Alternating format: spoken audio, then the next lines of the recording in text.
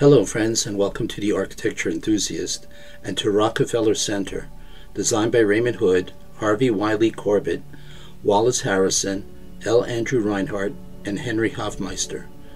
Built between 1930 and 1939 in New York City.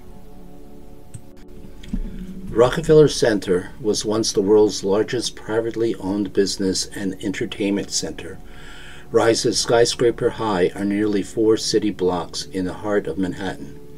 Each building of the city within a city has an established relationship to the others, with a 70-story building as the central structure in the group.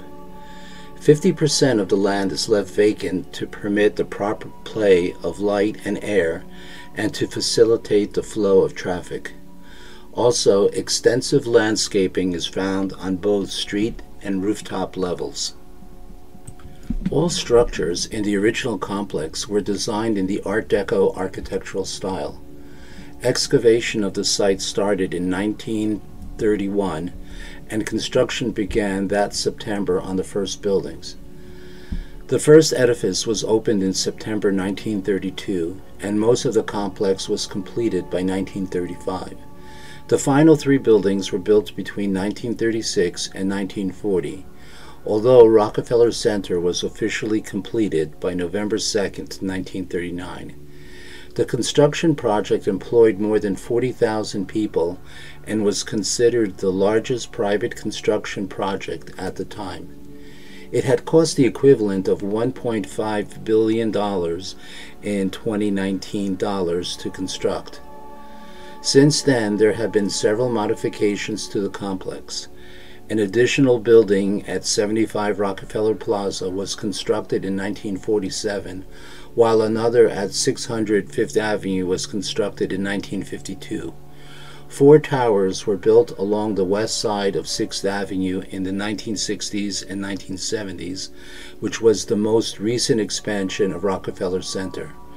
The Center Theater was the original complex, was demolished in 1954. It is imperative to understand the various constituents that made Rockefeller Center what it is today. A list of buildings alone cannot describe Rockefeller Center. It is not simply a group of interrelated rectilinear prisms, and it's not just another financial corporation. It is a complex of structures which has created a new core for the city of New York. It is a prototype of countless urban renewal projects around the world. It was originally intended to provide the maximum beauty consistent with profitability, a fundamental interrelationship between architecture as an art and building as a business wills. It was the only executed model for the cities of towers that a past generation expected. It anticipated the city of the future.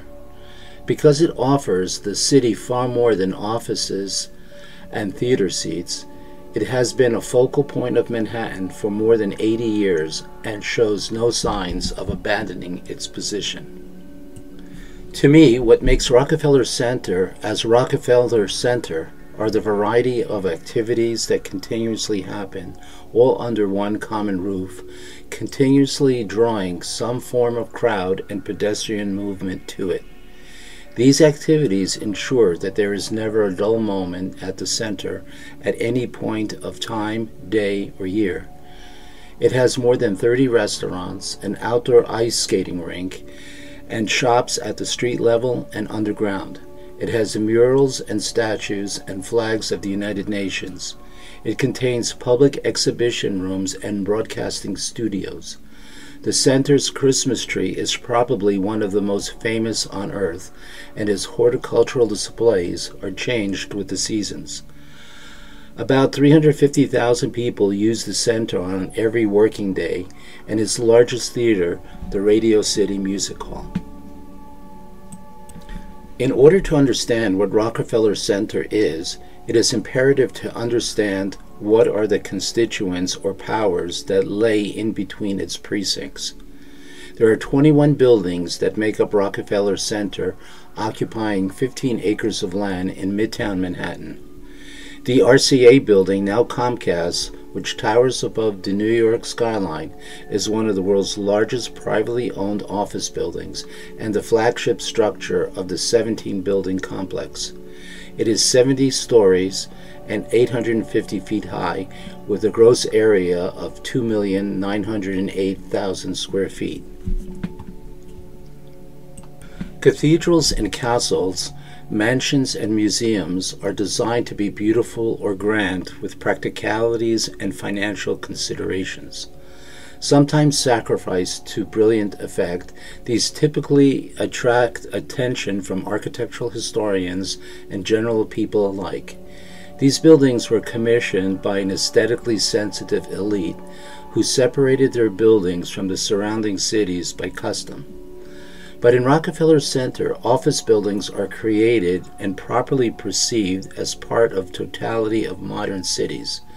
When they are outstanding in planning and design and wide-ranging in their influences, they hold a place in the capitalist democracy unparalleled to the monuments of traditional institutions of their time. Multi-building complexes used to be universities and religious establishments, and the 19th century factories, but today are the premises of government and corporate employees. Both of these, Rockefeller Center and cathedrals and castles, are monuments conceived by institutions which, along with the government, were the determining institutions of the day. The strength of these institutions is proclaimed by means of size and height, which shape the fabric of the city.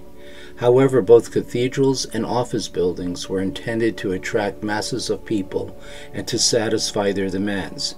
They were meeting points, city landmarks, and centers of memorable public life. What Mr. Rockefeller and his associates built was a business and entertainment complex far in advance of its period in the urban scale. It had long been the ambition of far-sighted architects and real estate professionals to develop a large plot for business purposes in the heart of Manhattan under conditions that could utilize fully these three essentials: light, air, and transportation. The spreading acres of the proposed Midtown development offered this rare opportunity for the center's original architects. The result was a pioneering three-dimensional approach to urban design. Skyscrapers were planned in relation to one another and to the open space.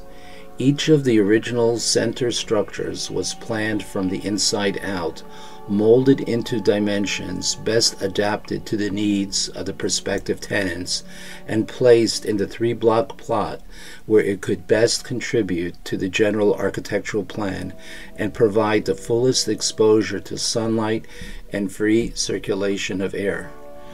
The growing problem of pedestrian and vehicular traffic was anticipated and provided for by such far-sighted concepts as an extra street, Rockefeller Plaza, and an underground passageway, the concourse.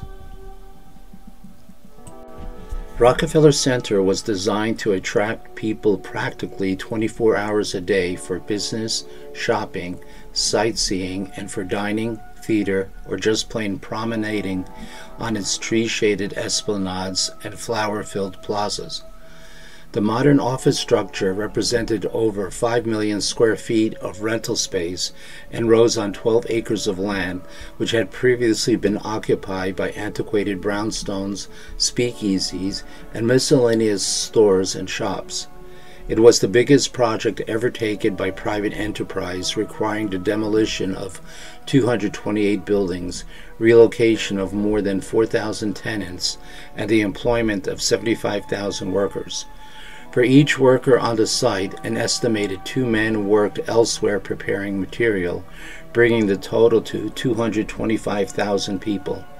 The construction of the Rockefeller Center changed permanently the face of Midtown Manhattan from one of resident use to one of office use. Rockefeller Center provides a variety of entertainment and recreational facilities in its precincts. Much of the social and economic success of the center stems from the fact that it was designed and developed with its users in mind. The initial recognition of the need for a wide variety of recreational and dining facilities is a good illustration of its total services concept. A tenant or visitor can choose from 25 restaurants offering everything from a tasty sandwich to a gourmet feast. In addition, 2 luncheon clubs serve the special requirements of the New York's business and professional leaders. The center also has dedicated spaces for exhibitions of the industrial, scientific, educational, and artistic achievements of mankind. The following places are high on the list of the visitor's magnet. Here are some simple questions that came to my mind. Where so many people come together, how can entertainment and recreation be far behind? After all, what do such a crowd of people do at the end of their work? Go home and sleep? Not really. Do the visitors of Manhattan think of Rockefeller Center as just a cluster of office buildings? Nah. In its day, Radio City Music Hall entertained more than 6 million persons annually, had a seating capacity of 6,200, and is one of the world's largest indoor theaters. In addition to top-flight motion pictures, spectacular stage productions are presented, precision dancing and artistry of the resident ballet company, and a superb music of the Permanent Symphony Orchestra. The great stage, 144 feet wide and 67 feet deep, is equipped with a wide variety of stage effects. The equipment includes 3 giant hydraulic stage elevators, a huge revolving stage, a traveling bandwagon for the orchestra, rain and steam curtains, and the finest lighting and sound systems. Rockefeller Plaza, the North and South Street which bisects the development from 48th Street to 51st Streets between 5th Avenue and the Avenue of the Americas, avoids the stagnation of long city blocks and permits the kind of fluidity that attracts and distributes easily and efficiently vast numbers of people and automobiles. Plaza is one of the few private thoroughfares in New York City. It borders the world-famous Lower Plaza. The Lower Plaza, though a comparatively small area in a big development, it is indeed responsible for the refashioning of more real estate complexes in the image of the Rockefeller Center than any other single facet of its design. The plaza is a rectangular reservoir of light and air in a skyscraper canyon. Once called the quintessence of city space by a leading architectural publication, it is the setting for ice skating in the winter, al fresco dining in the summer. Over the years, it has drawn millions of people into the center and has served as an efficient traffic sorter for the offices and lobbies, shops and restaurants which surround its periphery. The Lower Plaza is also the personification of Rockefeller Center's community spirit, the ceremonial town square where distinguished visitors are greeted, important milestones commemorated, and public service events held. Band concert and choral harmonies entertain and inspire, and the annual arrival here of the most beautiful tree in the world signals the start of Christmas in Manhattan. Equally proficient as a traffic sorter is Center's famed underground pedestrian concourse, which links its buildings and other key skyscrapers in the Rockefeller Center area. More than 1.5 miles of passageways lead from the 48th Street on the south to the 52nd Street on the north, and from 5th Avenue westward to the Rockefeller Center subway station concourse. Many fascinating shops line the convenient and sheltered pedestrian walkways. The true urban design link of the center is seen here in the form of this vital connection that ensure that each of the prominent buildings is inherently connected to the other. The concourse is the linking spine here that physically holds the whole complex together. Pedestrian paths follow this link, and so do the shop lines. This feature has raised the concourse from just being a simple connecting service to a gathering location for pedestrians and consumers. It has now become a destination point. The center was responsive to the expected needs of its increasing consumers and that of the city. It was concerned to the increased flow of vehicles as well as the pedestrians. It gave New York City its first parking garage in an office building, a 6-story, 700-car, fireproof parking facility, which opened in 1939. Equally far-sighted was the off-street loading areas built into the center at the time of its construction. For the first time, extensive landscaping, both street and rooftop levels, was a planned part of a large real estate project.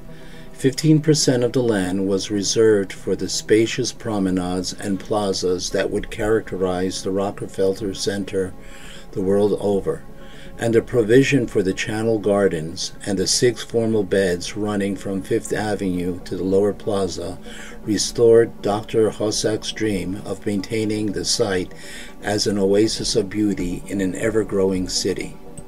During 8 months of the year, beginning with the first springtime floral display in the Channel Gardens and ending on Thanksgiving Day, the flags of United Nations member countries are flown every day, weather permitting, along Rockefeller Center and the esplanade around the Lower Plaza. As new countries are admitted to the World Organization, their national flags are admitted to the World Organization, and their national flags are added to the center's United Nations flag display. Rockefeller Center was a pioneer in providing complete shopping and service facilities for its tenants and visitors. There are bus and subway connections to all parts of the city, 25 restaurants ranging from coffee shops to gourmet dining, and more than 200 air-conditioned shops and services handling everything from amethysts to zippers. The center has its own drugstores, chiropodists, gift shops, bookstores, as well as dozens of dentists, 2 schools, and 14 banks. There is a United States Post Office, Passport Service, and Weather Bureau. The consulates of 20 foreign nations are located in the center, as are the offices of 16 airlines, 12 railroad lines, and 58 travel and information bureaus. It may at first seem a bit strange to note the effects that the tenants of the Rockefeller Center may have on its urban design character, though I think if we carefully consider the true characteristics of a successful urban design, and which is the power to pull maximum crowd of people at all times of the day, we begin to wonder, what is it that people are attracted to a specific site? Recreational activities like clubs, restaurants, pubs, theaters are indeed a great pull. But what if the workplaces of the people were somehow integrated into the urban design character of their site, to the point that it is difficult to determine what came before? People tend to associate themselves with the site, and the site gradually enters the common life of the people, their formal and informal meeting place, eagerness to find work there, or simply to stay on till the evening concert and have fun. Many factors distinguish Rockefeller Center as a prestigious address: distinctive architecture, excellent services and facilities, and outstanding tenants. The center reminds designers and developers that the architecture of individual buildings need not be exquisite to be functional and improvement to the city, that the open spaces do not have to be very large if they are well designed, that people seldom complain about uninteresting side streets if there are compensating amenities close by. The creation of an area that is active day and night is another legacy of Rockefeller Center. To its own city and to the other building projects designed to become essential parts of downtown areas. Developers would fare badly if they tried to build large projects without making sure that transit facilities existed to provide a steady flow of shop and restaurant customers. Those who build shoddy shopping centers and fail to supervise the quality of tenants have generally not done well. This is precisely where the role of the planners and designers can never be overemphasized. People who build sunken plazas beside office buildings find that they are unprofitable unless the public can be forced downwards into plaza-level shops. Rockefeller Center did not solve this problem fully. That is not to say that it is architecturally or conceptually perfect. When the building plans were first revealed, they were criticized for being too expensive and dense. People claim that they altered the scale of the neighborhood and would introduce thousands of people into an area with insufficient transit facilities to accommodate them. Later, the management drew criticism from several quarters for its policies regarding painted and sculptural decoration. Some critics wanted more art by Americans, or at least different procedure for selecting artists.